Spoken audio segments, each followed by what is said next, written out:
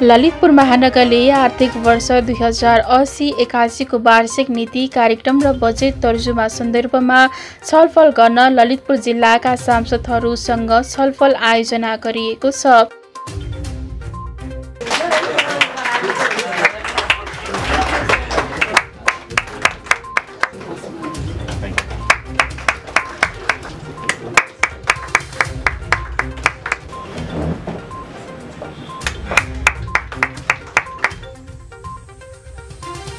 छलफल कार्यक्रममा ललितपुर क्षेत्र नम्बर 1 का सांसद उदय शमशेर राणाले 3 तहको सरकार बीच योजनामा डुप्लिकेसन रहेको स्वीकार गरे।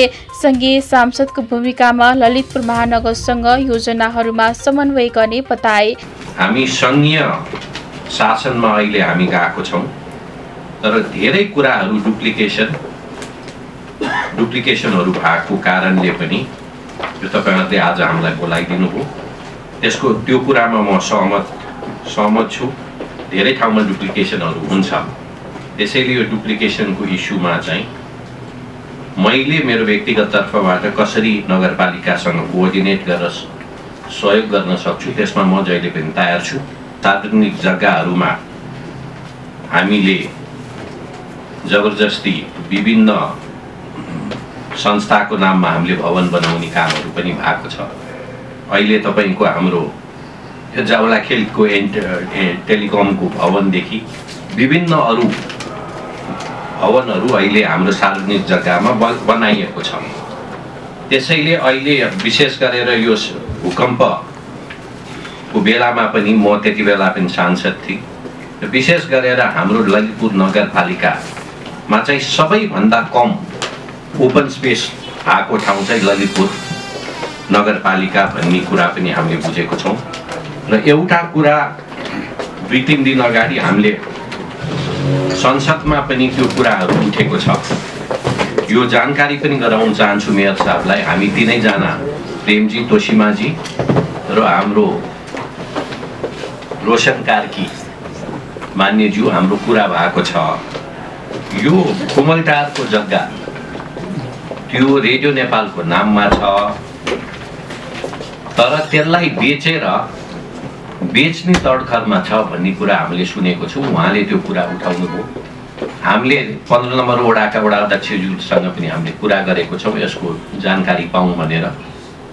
र त्यो जग्गा हामीले ललितपुर जनताले त्यो जग्गा चाहिँ रेडियो नेपालको निम्ति दिएको, त्यहाँ भवन बनाउनको निम्ति होइन, अरू प्रयोगको निम्ति होइन। त्यसैले त्यो छ भने त्यसमा रोक्न चाहिँ हामीहरू सबै सांसद र नगरपालिका राख्नुपर्छ भन्ने मेरो धारणा पनि राख्न चाहन्छु। ललितपुर महानगरभित्र सार्वजनिक जग्गा अतिक्रमण धेरै भएको प्रश्न पार्दै ललितपुर महानगरले पार्किङलाई अबको आर्थिक वर्षको योजनामा प्राथमिकता राख्नुपर्ने बताए।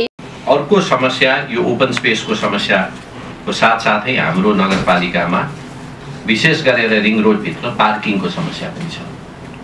यो पार्किङको समस्या के गर्ने, अब मल्टिलेयर पार्किङ बनाउने कि अर्को सुझाव, मेरो सुझाव के छ भने अहिले विभिन्न भवनहरू बन्दैछ र भवनहरू बनाउँदाखेरि कतिपय भवनहरूमा अहिले अन्डरग्राउन्ड पार्किङहरू गर्न लागेको छ।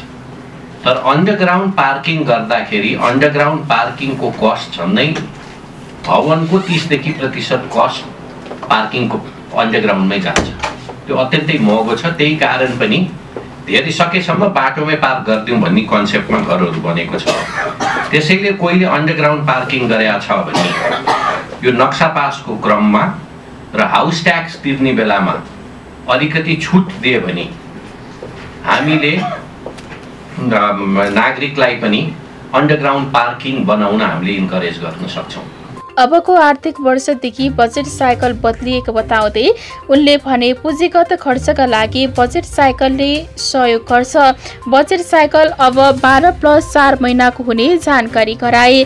जुन खर्चको क्रममा हामीले टेन्डर गर्यौं तर बजेट फर्काउने परिस्थिति आएको छ र विशेष गरेर पुँजीगत खर्चको विषयमा हाम्रो नगरपालिकाहरू भन्दा पनि विकट गाउँपालिकाहरूमा र केन्द्र र प्रदेश सरकारमा यो चाहिँ पुँजीगत खर्चको अत्यन्तै समस्या छ।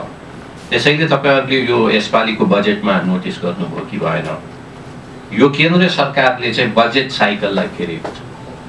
अब बजेट साइकल हाम्रो 12 महिना होइन 12 + 4 महिना थप गरेको छ, किनभने अब हाम्रो नीति तथा कार्यक्रम र बजेट एलोकेसनको काम चाहिँ फागुनसम्म सकाइसक्नुपर्छ।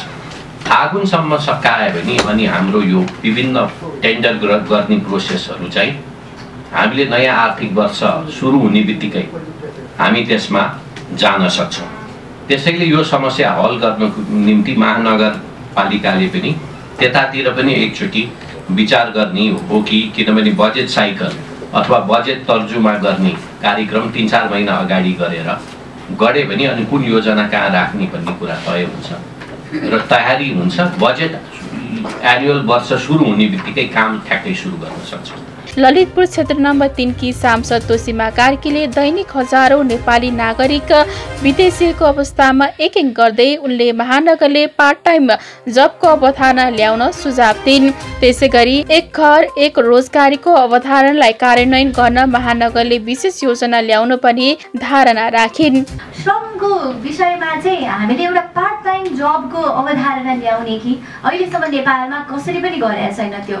सो ललितपुर महानगर क्यान टेक दिस इनिसिएसन, किनभने अब अहिले वैदेशिक रोजगारका लागि पलायन भएका हाम्रा युवा साथीभाइहरूलाई कसरी नेपालभित्रै राख्ने र अध्ययन गर्दा गर्दै सिक्दै पनि कमाउँदै पनि गर्न सक्ने वातावरण हामीले बनाउन सक्छौँ। सो यहाँनिर चाहिँ हामीले उद्योग वाणिज्य सँगसँग अथवा उद्योग र भनौँ न के भन्छ त्यसलाई व्यवसायीहरू जसले चाहिँ रोजगार दिन सक्नुहुन्छ उहाँहरूसँग कुरा गरेर हामीले एउटा पार्ट टाइम जबको सिर्जना गर्न सक्छौँ, जसले चाहिँ अब धेरै जसो के हुन्छ भन्दाखेरि +2 पढिरहेका होइन एसई त्यो लेभलमा पढिरहेका र ब्याचलर्स पढिरहेकोहरूको चाहिँ मर्निङ क्लास हुन्छ कि डे क्लास हुन्छ, अनि मर्निङ क्लास 2 घण्टा जान्छ, त्यसपछि दिनभरि दे आर फ्री, अनि दुर्व्यसनीमा फस्ने अनि भनौँ न यस्ता यस्ता समस्याहरू भइरहेको छ। So why not we create part time job for them, त्यो एउटा अवधारणा गर्न सकिन्छ कि भनेर हेर्नुहोला भनेर अनुरोध गर्न चाहन्छु।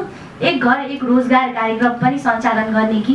ललितपुर महानगरको वडा नम्बर 14 मा रहेको उमा महेश्वर स्वास्थ्य सेवा केन्द्र तथा परिवार नियोजन संस्थागत क्लिनिकमा भएका स्वास्थ्य उपकरण हजारौंदेखि प्रयोगविहीन भएको तर्फ एकिङ गर्दै वडामा रहेको स्वास्थ्य संस्थामा चिकित्सकको व्यवस्था गर्नुपर्ने अनुरोध गरिन्। उनले भनिन् वडामा चिकित्सक हुँदा सामान्य चिरफार र औषधि उपचारका लागि पाटन अस्पतालले पुग्नु पर्दैन। वडामा नै डाक्टर व्यवस्थापन हुँदा पाटन अस्पतालमा बिरामीको घुइँचो हुँदैन। 3 तहको सरकारको समन्वय होस् भनेर यो छलफल कार्यक्रम आयोजना गरेकोमा सांसद डाक्टर तोसीमा कार्कीले महानगरलाई धन्यवाद व्यक्त गरिन्। हामीसँग थुप्रै ठाउँमा उपकरणहरू छ, औषधिहरू पनि छ, ड्रेसिङको सेट पनि छ हैन, तर के भइरहेछ भने हरेक ती स्वास्थ्य संस्थाहरूमा चाहिँ मेनली हामीले अनमी सिएमएहरू राखेका छौँ चेकअप गर्नको लागि, र सँगै तपाईँको धेरै टाढा पनि होइन हाम्रो private हस्पिटल्सहरू like alga hospital, Sumeru hospital होइन, अब नामहरू लिँदै पर्दाखेरि निदानहरू यसरी थुप्रै हस्पिटल्सहरू वरपर बनिदिँदाखेरि र सँगै टाँसिएको सँगै नजिकै भएको सरकारी स्वास्थ्य संस्थामा चाहिँ डाक्टर नभइदिनाले चाहिँ त्यो उपकरण त्यो औषधिहरू खेर गइरहेको अवस्थामा मैले पाएँ।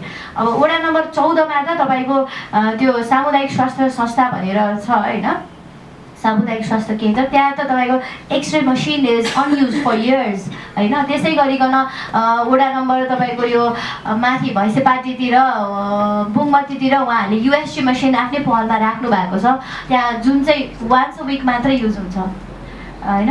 सो त्यसरी चाहिँ र कतिपय वडाहरूले चाहिँ आफ्नै पहलमा एम्बुलेन्स राख्नु भएको छ। Why not we go in referral system, जस्तै भनौँ कुनै वडाको स्वास्थ्य संस्थामा हामीले युएसजी राखिदियौँ भने अन्य वडाका स्वास्थ्य संस्थाहरूमा आउने बिरामीहरूलाई पनि त्यो प्राइभेट हस्पिटल्सहरूमा रिफर गर्नुको सट्टा त्यहाँ रिफर गरौँ न। त्यो एउटा इन्टरनल वडा बिचको एउटा समन्वय रेफरल सिस्टम हामीले विशिष्टकृत सेवाको लागि डेभलप गर्न सक्छौँ। एक अर्को दोस्रो भनेको चाहिँ नेपालमा अहिले डक्टर्सहरूको साँच्चै भन्दा स्यालेरी हेर्ने हो भने 45-50,000 मा they are so happy to work कि सरकारले पनि 9 तहसम्म दिने त्यति नै हो, 45,000 जति हो होइन।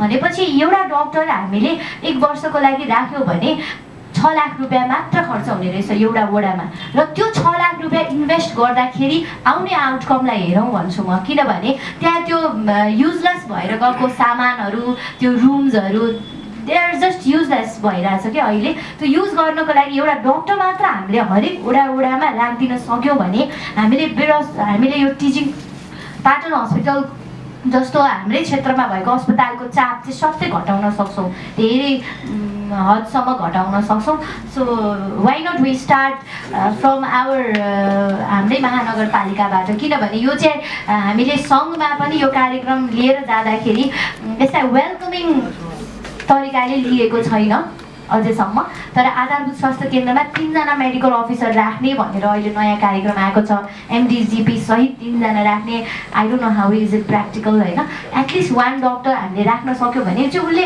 कस्तो हुन्छ भने धेरै जस्तो तपाईँले पाटन हस्पिटल गएर हेर्नुभयो भने लामो लाइन चाहिँ सर्जरी विभागमा टाका निकाल्नेको लाइन होइन घाउ पाक्यो कि भनेर देखाउनेको लाइन हुन्छ अनि त्यसले गर्दा चाहिँ ठुला अपरेसन गर्नुपर्ने बिरामीहरू साँच्चै देखाउनु पर्ने इमर्जेन्सी भएका बिरामीहरूले चाहिँ नपाइरहेको 2 महिनासम्म कुर्नुपर्ने अवस्था छ त्यसलाई चाहिँ हामीले हरेक वडामा भएका स्वास्थ्य संस्थामा जस्ट एउटा डक्टर थपिदिन सक्यो भने उसले उसको नेतृत्वमा त्यहाँ भएका अन्य कर्मचारीहरूलाई पनि उसले ह्यान्डल गर्न सक्छ होइन so the time the place सबै युज हुन्छ ललितपुर क्षेत्र नम्बर 2 का सांसद प्रेम महर्जनले नागरिकलाई अनुभव गर्न सक्ने गरी विकास गतिविधि अनुभूति गराउन तिनै तहका सरकार बीच समन्वय हुनुपर्ने बताए। स्थानीय तह प्रदेश र अझ सङ्घको बीचमा चाहिँ समन्वयकारी भूमिका गरेर चाहिँ अगाडि बढ्न सक्यो भने सबै जनप्रतिनिधिहरूको एउटा गुनासो सुन्ने काममा चाहिँ नि नयाँ ढङ्गले चाहिँ अगाडि बढ्न सक्छ कि भन्ने कुरा पनि आइरहेको छ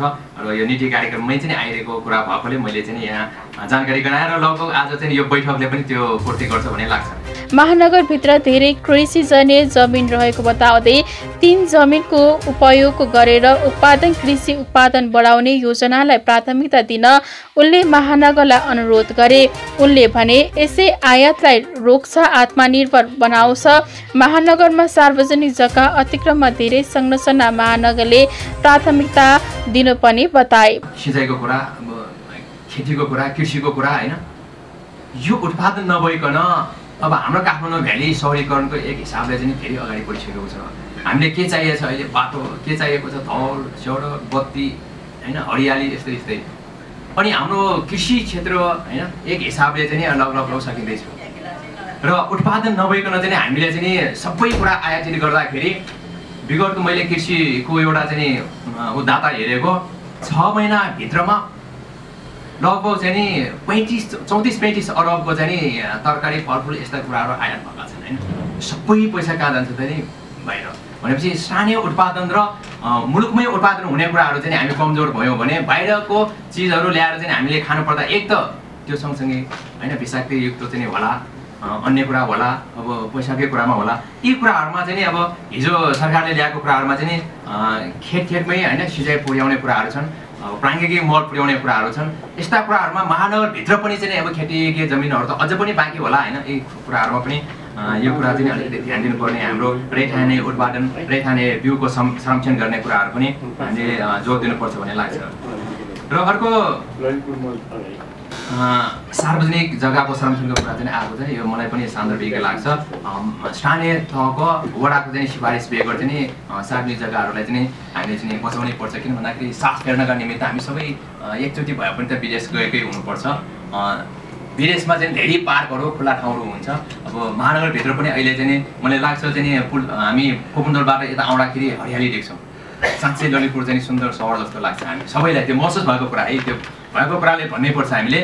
अनि इन्जिनियरिङ क्याम्पसको अगाडि आउँदाखेरि हिजो म नि त्यहाँ इन्जिनियरिङ पुलचोक पढेको भएर त्यो पर्खाल अग्लो पर्खाल हुँदा त्यो बाटै साङ्गो जस्तो, अहिले त्यो पर्खाल भट्काएर चाहिँ खुल्ला बार राखिसके पछाडि ओपन भित्रको सम्म चाहिँ त्यो जुन चाहिँ कम्पाउन्ड देखिसके त्यो खुल्ला सहर जस्तो देखिन्छ नि। यो कुराहरू चाहिँ हामीले गर्नुपर्ने रहेछ। सङ्घीय सबलीकरण गर्न कतिपय ठाउँमा बजेट पर्दैन, कतै धेरै पर्ने समन्वय नभएको महसुस भएको। ललितपुर महानगरले प्रेम भक्त महर्जन रघुनाथ महर्जनले सार्वजनिक जग्गा संरचना गर्नुपर्ने पर्यटकलाई आकर्षण गर्न होम स्टे निर्माण गर्नुपर्ने बताए। खानेपानी फोहोर व्यवस्थापन लगायतका विषयलाई प्राथमिकतामा दिनुपर्ने बताए।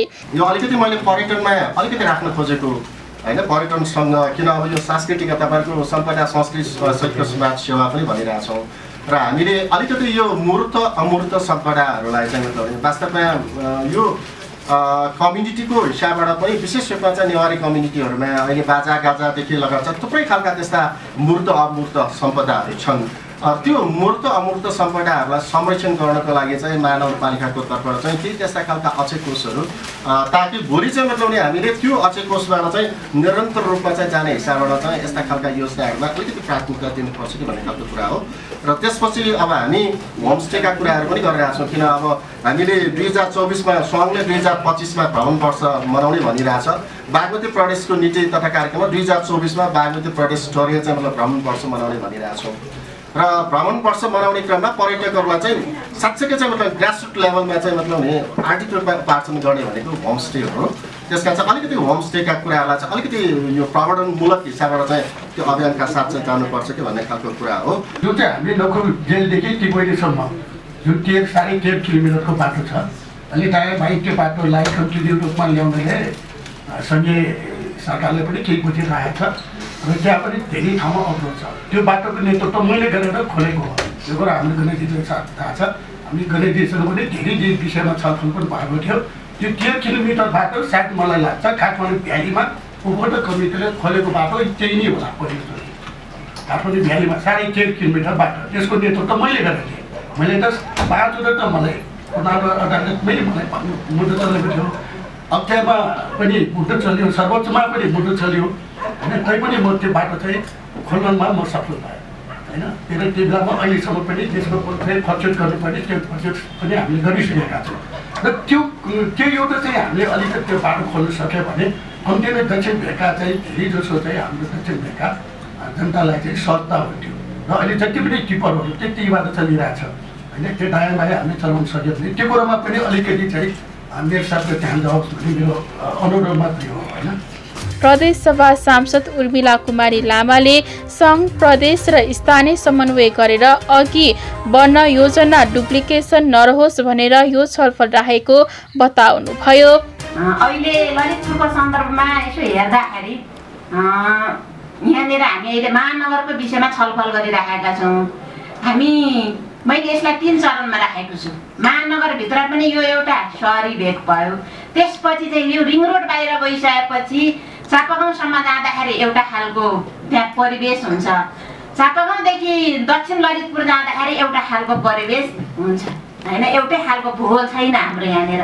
त्यसैले गर्दाखेरि यहाँ महानगरको सन्दर्भमा आइपुग्दाखेरि हामी गाउँतिर जाँदाखेरि एक खालको वातावरण हुन्छ, बाटो घाटो पुल इत्यादि हरेक चिजका हुन्छन् त्यहाँनिर। यहाँ आइसकेपछि महानगरलाई हेर्दाखेरि सोलो टोलो हिसाबले हेर्दाखेरि विकासले अभूतपूर्व विकास भएको जस्तो देखिने, गाउँतिर जाँदाखेरि असाध्यै विकासको खडेरी भएको देखिने र महानगरसम्म आइपुग्दाखेरि चाहिँ अभूतपूर्व चाहिँ विकास भएको देखिने। तर यही भित्र चाहिँ हामी सूक्ष्म ढङ्गले पस्ने हो भने फेरि यहाँनिर पनि व्यापक समस्याहरू चाहिँ फेरि छन्। अनि यसलाई व्यवस्थित गर्नुपर्ने देखिन्छ। अहिले भर्खर मात्रै हाम्रो प्रदेशमा नीति कार्यक्रम तर्जुमा हुँदै गर्दाखेरि पेश हुँदै गर्दाखेरि त्यहाँनिर पनि एउटा खालको राम्रो खालका चाहिँ कार्यक्रमहरू बनेका छन्। त्यही अनुसार चाहिँ अब यहाँ महानगरको सन्दर्भमा मैले अलिकति सुझाव दिनु पर्दाखेरि अघि हाम्रो उपप्रमुखज्यूले पनि भन्नुभएको थियो, त्यो मलाई पनि लागिरहेकै थियो अलिकति समन्वयको ग्याप भएको। अनि यो योजनाहरू चाहिँ डुप्लिकेसन हुने स्थिति त्यहाँ पनि हामीले छलफल गरिरहेका छौँ। यहाँहरूले यो स्थानीय निकायबाट पनि एउटा खालको त्यो सुझाव दिएर चाहिँ मलाई अझै त्यसले चाहिँ फिडब्याक भएको छ। त्यो हामीलाई लागि नै राखेको थियो कि समन्वय नहुने र योजनाहरू चाहिँ डुप्लिकेसन हुने स्थिति पनि भइरहेको छ, त्यो लागि नै राखेको। तर ठ्याक्कै यो महानगरभित्रको आँखालाई हेर्दाखेरि मैले एउटा सुझाव ठ्याक्कै राख्नु पर्दाखेरि यो रिङ रोड बाहिरका ओडाहरू जो महानगरभित्र छ त्यहाँका जनताहरूको चाहिँ के खालको समस्या छन् भने उनीहरूले चाहिँ एउटा यो रिङ रोड बाहिर चाहिँ महानगरै होइन कि रिङ रोड भित्र मात्रै महानगर हो कि त्यसको महानगर भएको हामीले अनुभूति गर्न पाएको छैनौँ भन्ने खालको एउटा खालको उहाँहरूको सुझाव छन्। त्यो समस्यालाई मैले यहाँनिर राखेँ। नगर प्रमुख चिरीबाबु महर्जनले सांसद महानगरभित्र आउने योजना सञ्चालन गर्न सङ्घीय र प्रदेश महानगरसँग समन्वय गर्न अनुरोध गरे। ललितपुर महानगरको सार्वजनिक जग्गामा प्रदेश र सङ्घबाट आउने बजेट प्रयोग नगर्ने बताए। महानगरभित्र जग्गा 3% खुल्ला जमिन रहेको बताउँदै दूरदृष्टि कायम गरेर सार्वजनिक जग्गा प्रयोग हुने गरी कुनै पनि योजना अघि नबढाइदिनुहोस्। उनले यो पटक महानगरको बजेट मुलुकको आर्थिक अवस्थाका कारण थोरै साँगुरेको बताउँदै भने करिब 6.5 अर्बको बजेट ल्याउने तयारी गरेको छ। अब हामीले यो 5 वर्षको निमित्त हामी आइसकेपछिको अवस्थामा मलाई जहाँसम्म लाग्छ हामीले अहिले जति पनि सुझावहरू ग्रहण गर्यौँ ती सुझावहरू अन्तिम होइनन्, सुरुवाती हो। Just it's the beginning not an and. यो भन्दै गर्दा यहाँले दिनुभएको सुझावलाई हामीले यो वर्ष अर्को वर्ष गरेर हामीले यसलाई चाहिँ क्रमागत रूपमा हामी यसलाई चाहिँ अन्डरटेक गर्छौँ। यो भन्दै गर्दा हामीले चाहिँ योभन्दा अगाडि हामीले 2टा सार्वजनिक सुनवाई गऱ्यौँ। साह्रै राम्रो भयो, एकदमै फ्यान्टास्टिकली इट वेन्ट वेल। एकदमै राम्रो भयो 2टा सार्वजनिक सुनवाई। धेरै व्यक्तिहरूको, धेरै नगरवासीहरूको त्यसमा सहभागिता थियो।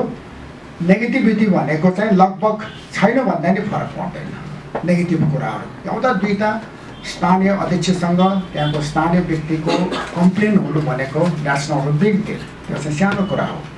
तर महानगरपालिका एज सच त्यस्तो खास कुनै पनि इस्यु देखिएन। सबैले चाहिँ हामीलाई जसरी आज यहाँ मान्यज्यूहरूले चाहिँ ललितपुर महानगरपालिकाले राम्रो काम गरिरहेको छ भन्ने किसिमको यहाँले उद्गार व्यक्त गर्नुभयो, त्यस्तै किसिमको उद्गार चाहिँ अधिकांश वक्ताहरू नगरवासीहरूले चाहिँ व्यक्त गर्नुभयो। त्यसले पनि हामीलाई चाहिँ एकदमै इन्करेज गरेको छ भन्ने कुरा मैले यहाँलाई निवेदन गरेँ। प्रदेश र सङ्घीय मान्यज्यूहरूलाई विशेष अनुरोध गर्न चाहन्छु, अब उपरान्त हामीले यो ललितपुर महानगरपालिकाको सार्वजनिक जग्गामा चाहिँ ती पैसा लगानी नगरौँ। यो मैले किन पनि अनुरोध गरिरहेको छु भने हामी चाहिँ यो ललितपुर महानगर नेपालको सबैभन्दा सानो महानगर हो। हाम्रो भूगोल भनेको 36.2 स्क्वायर किलोमिटर छ, तर जनघनत्व चाहिँ काठमाडौँ पछि सबैभन्दा बढी यहाँ छ। तसर्थ यहाँको मतलब भूगोल सानो, जनघनत्व बढी, त्यसमाथि पनि एउटा स्मार्ट सिटी बन्नको निमित्त हामी कहाँ घटीमा पनि 10% खुल्ला जग्गा हुनुपर्छ। त्यो खुल्ला जग्गा भन्दाखेरि राजदलको चाहिँ ओपन स्पेस त्यसलाई गनिँदैन, किनभनेदेखि जनता जनार्दन छिर्न पाउने अधिकार हुनुपर्छ खुल्ला जग्गामा। तसर्थ हामी कहाँ खुल्ला जग्गा 3% मात्र छ। अब यो 3% खुल्ला जग्गामा पनि मानिसहरूले ल्याउने पैसा लगानी गर्दै जाने, क्रियापुत्री बनाउने, एउटा चाहिँ मतलब कुनैको स्मृतिमा चाहिँ स्मृति हल बनाउने आदि इत्यादि भयो भनेदेखि त खत्तमै हुन्छ। अब हामीभन्दा पूर्वजहरूले जे जस्तो गरेर जानुभयो, अब त्यतातिर हामीले पश्चाताप गर्नु बाहेक अर्को उपाय छैन। हामीले चाहिँ सम्पदा क्षेत्रमा यो वर्ष नेपाल बागमती प्रदेशको सबैभन्दा राम्रो काम गरेको भनेर बागमती प्रदेशले हामीलाई, मलाई जहाँसम्म लाग्छ लगभग 25 तोला जति होला चाँदीको, त्यसमा चाहिँ सुनको टिका लगाएको तकमा दिएको छ, नम्बर 1। अनि दोस्रो कुरा 293वटा स्थानीय पालिकाहरूमध्ये ललितपुर महानगरपालिका चाहिँ सामाजिक विकास क्षेत्रमा सबैभन्दा अब्बल, सबैभन्दा राम्रो काम गरेको भनेर सम्माननीय प्रधानमन्त्रीले चाहिँ मलाई नै दोस्रोलाई ओढाएर प्राइज दिएर ल्याएको छ। दोस्रो कुरा प्रदेशको हाउसमा उठाउनु पर्ने कुराहरू होला। यो भनेको चाहिँ हामीले ललितपुर महानगरपालिकाले चक्रपथमा फ्लाइओभरहरू राख्नको एकै पटक नगर्ने, एउटा गरेर बनाउने हो भनेदेखि एउटाको निमित्त 24 महिना, अर्कोको निमित्त 24 महिना, अर्कोको निमित्त 24 महिना भन्दाखेरि 3टा फ्लाइओभर बनाउँदाखेरि 24 त्यहाँ 72 महिना जान्छ। त्यसपछि पनि ढिला यो त्यो गर्दाखेरि 72 देखि 100 महिनामा पनि सिद्धिन्न कि 100 महिनासम्म हामी चाहिँ यस्तै किसिमको यो ट्राफिक जाममा चाहिँ हामी पहुँचाएर हिँड्ने हो त। तसर्थ यतातिर एकचोटि मैले मान्यज्यूहरूको ध्यान आकर्षण गरेँ कि यो चाहिँ एकैचोटि सुरु गरौँ ताकि थोरै अवधिमा चाहिँ यी कामहरू सकिन्छ। उपप्रमुख मञ्जली साके बज्रचार्यले पर्यावरण र सार्वजनिक जग्गा संरक्षणलाई ध्यान नदिए बजेट विनियोजन नगरिदिन हुन अनुरोध गरिन्। 3 तहको सरकारी बीज योजनाका बारेमा छलफल हुन पनि बताइन्। सङ्घबाट प्रदेशबाट कुन कुन ठाउँमा के बजेट आउँछ हामीलाई के पनि थाहा हुँदैन, कसले गर्छ पनि थाहा हुँदैन, आइरहेछ गइरहेछ। त्यो योजनाको हामीलाई खासै पालिकासँग सरोकार छैन भन्ने किसिमले उहाँले कुरा गर्नुभयो। त्यसकारण ललितपुर महानगरपालिकामा कमसेकम त्यस्तो नहोस् भन्ने हिसाबले हामीले यहाँहरूसँग सुझाव सङ्कलन गर्न खोजेको। यहाँहरू पनि बजेट मेकिङको सङ्घको हिजो बजेट भाषण पनि भइसक्यो, तैपनि ब्रेकडाउनबाट ललितपुर महानगरपालिकामा आउने योजनाहरू बाँकी होला।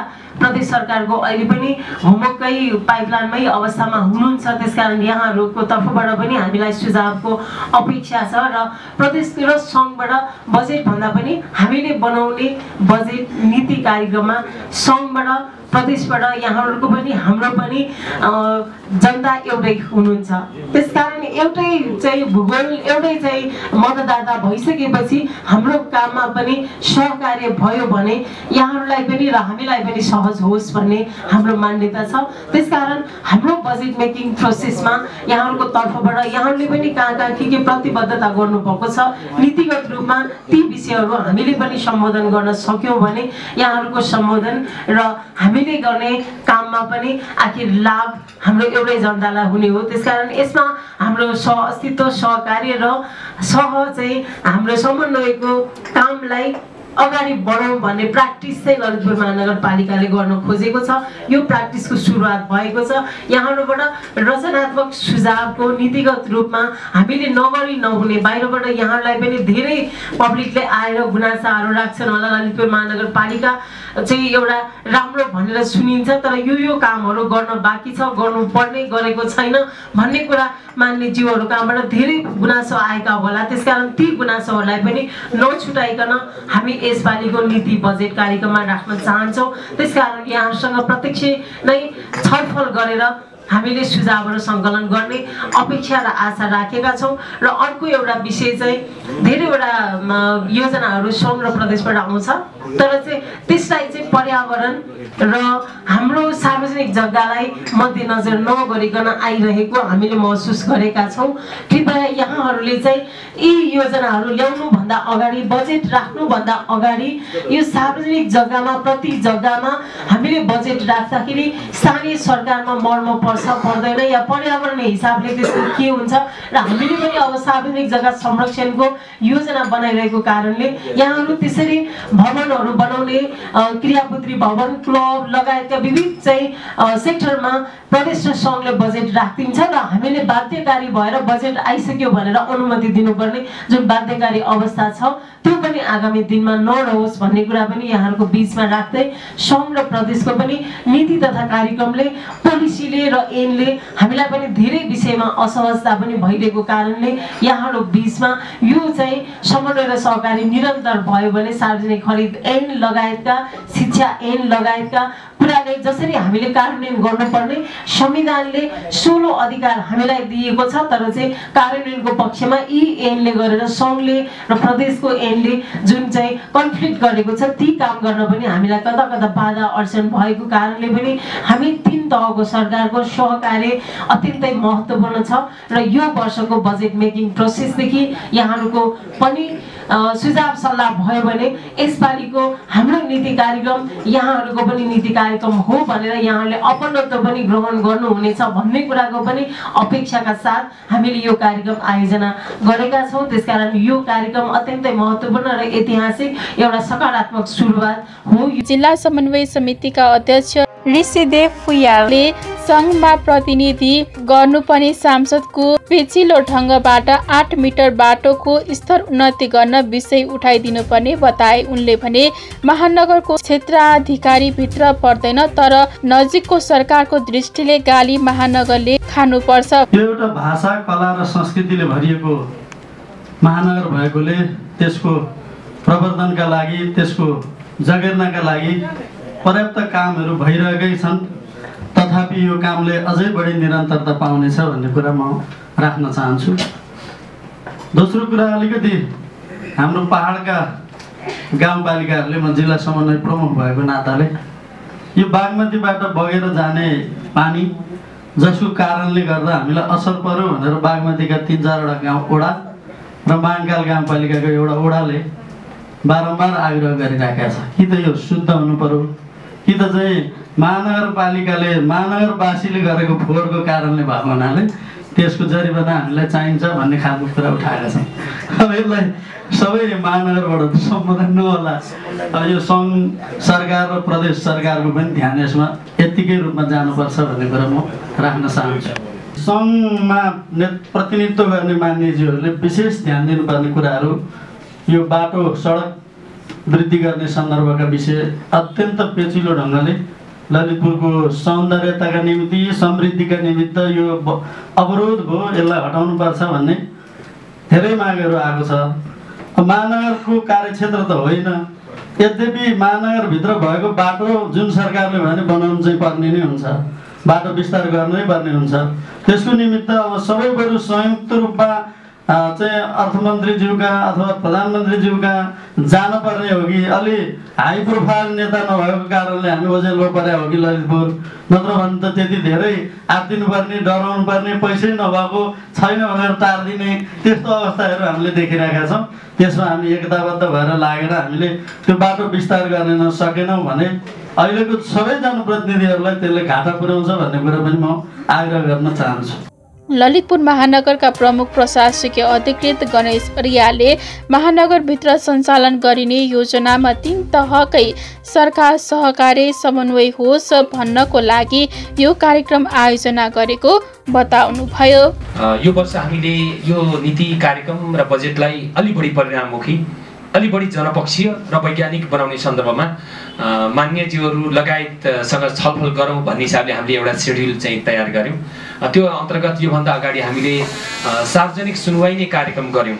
सार्वजनिक सुनवाई गऱ्यौँ ललितपुर महानगरपालिकाद्वारा आयोजित वैशाख 15 र वैशाख 31 गते हामीले चाहिँ 2वटा सार्वजनिक सुनवाई कार्यक्रम गरेर त्यो गत वर्ष हामीले अवलम्बन गरेको नीति कार्यक्रमको सन्दर्भमा जनताको चाहिँ अभिमत के छ, बुझाइ के छ, फिडब्याक के छ भनेर हामीले आम रूपमा जनताको तर्फबाट नगरवासीको तर्फबाट त्यो उहाँहरूको फिडब्याक सल्लाह र सुझाव पनि हामीले लियौँ।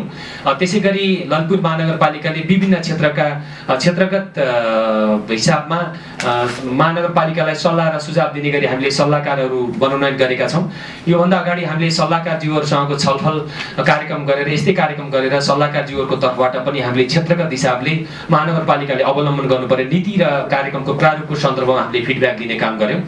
त्यसै अन्तर्गत आज हामीले चाहिँ महत्त्वपूर्ण कार्यक्रम, आजको विशेष कार्यक्रम ललितपुर जिल्लाकोबाट प्रतिनिधित्व गर्नुहुने सम्पूर्ण आदरणीय मान्यज्यूहरूलाई चाहिँ हामीले चाहिँ आमन्त्रण गर्ने र मान्यज्यूहरूको सल्लाह सुझाव र पृष्ठपोषण लिने निर्णय गरेर मान्यज्यूहरूलाई हामीले आमन्त्रण गरेका हौँ।